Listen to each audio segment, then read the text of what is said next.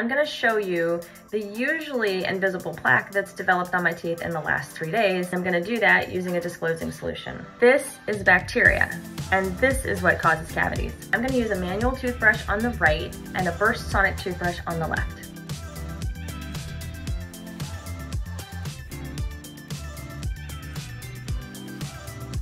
Okay, here's the moment of truth. Did a pretty good job. Guys, what did you expect? I'm a dental hygienist.